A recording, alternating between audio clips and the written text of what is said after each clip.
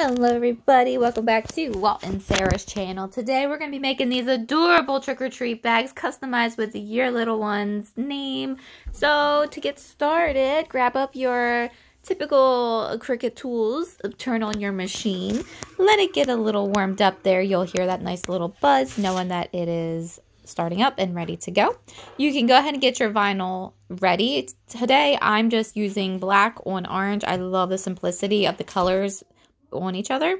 So I am also using my iPad for this. I'm going to show you how to use the Cricut Design Studio. You're going to add the image, and just to save some time, I'm going to type in the search box here, jack-o'-lantern face, and it really narrows it down. If you just type in jack-o'-lantern, you're going to have a million, billion, trillion photos. So if you type in the word face at the end, it kind of narrows it down just to have the eyes, the nose, the mouth. And there are still tons to choose from.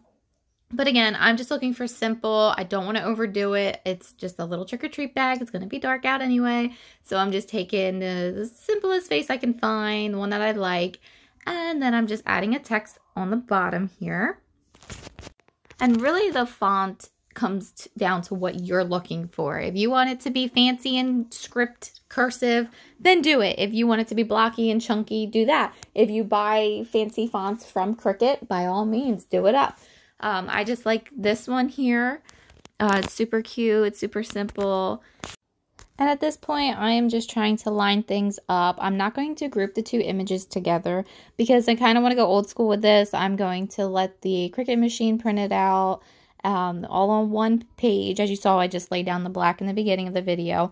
And I'm just going to let the Cricut machine print it out how it feels fit. And then when I trim it and when I place it onto the bag, I'm going to line it up right before I press it instead of grouping the images together or the font and the jack-o'-lantern. And here I'm just kind of messing with my lettering a little bit, pushing them together, spacing them out, whatever needs to be done to kind of fill it up and make it look the best. And as you guys saw in the beginning, we're only using black vinyl. And rather than have this print twice, I am going to change the jack-o'-lantern's face to black by clicking cut down at the bottom and just selecting the black little emblem there. And simple as that, now the Cricut machine knows that we are only using this one color. Once you are done designing and spacing out your images, you're going to click the bottom right button that says Make It. This is going to take you to your Make screen, which also shows you what your mats are going to look like. You can see like this white outline of how it's going to cut your vinyl. And then you can make sure that your vinyl is placed onto your mat properly. So here I am just connecting to my machine because this is the first project that I'm doing for the day. So I actually have to Bluetooth connect to my machine, my Cricut machine, of course. Also, since this is going to be an iron-on transfer, super important that you hit mirror image. Next on our to-do list is to hit everyday iron on. I know I went pretty quick there, but you have to click everyday iron on. And now this isn't Cricut brand vinyl. This is actually something I got off of Amazon, the discount stuff. You know, I like to save money. So this is your final chance to make sure that all your settings are correct. And then you're just going to get ready to load it into your machine and let the Cricut do all the hard work. So you see here, it says detecting tool. Then it changes over to cutting. Now don't worry, I'm not going to make you sit through the whole cutting process, although it isn't very long. It's a quick one, but I am going to speed this up just so you guys aren't sitting through the very tedious process of the machine cutting the vinyl. Although it is interesting to watch and it isn't very long, I just think it's kind of brutal to make you guys sit through it.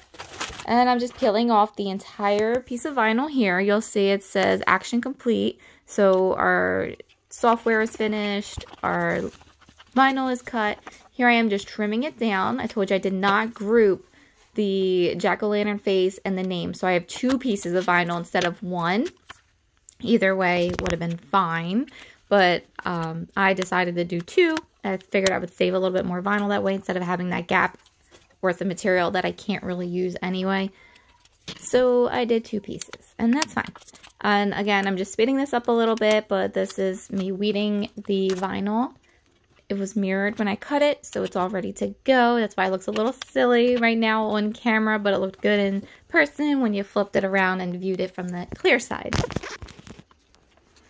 So this is another time where I'm going to speed this up because I feel like you guys sitting here watching me line this up and press it 20 times is just going to take too much, and you guys are going to get bored and you're going to click out and say, okay, this video was horrible.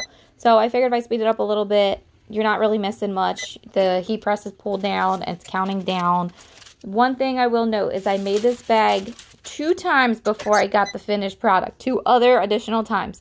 The first time I completely burned the bag up, and you'll actually might see some orange stuff coming off of my heat press because I burned the bag. I went to go straighten it out. I wanted to just flatten it out a little bit, and it just burned a hole right through it. It was horrible. It was traumatizing.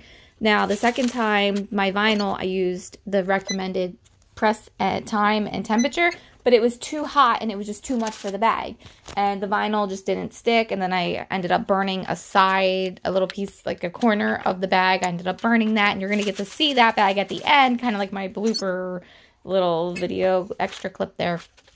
But I realized if I lowered the temp and just kept checking it 15 seconds at 225 degrees, I'm able to get my vinyl to stick. And then I ended up with this really adorable little project. But getting that temperature right for the vinyl was critical in the success of this project. And here I am. Always unplug your machine when you're done, especially if you have children in your house. Yeah, so this is my finished project. This is my 3rd bag, and it actually turned out super adorable. I'm so happy with it. If you're interested in the bag and you want me to make you one, you can buy it off my website, link in the description. I promise I will not send you any of this stuff. This is trial and error. This is all part of it. So here's your little bonus clip.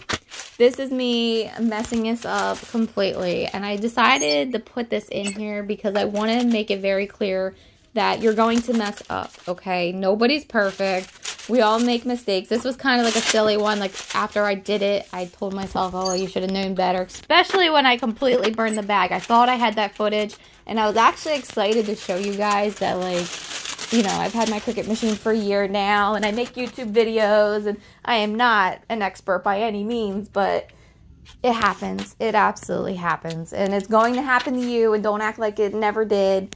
It's okay. It's okay to burn up your material. It's okay to ruin your heat press. It's okay. Just figure a way to fix it. Find out what the problem was and move forward from it. I mean, isn't that a lesson for life? Figure out what went wrong. Figure out a way to fix it. And you'll be fine. Look at that. Oh, ugly. So thank you guys.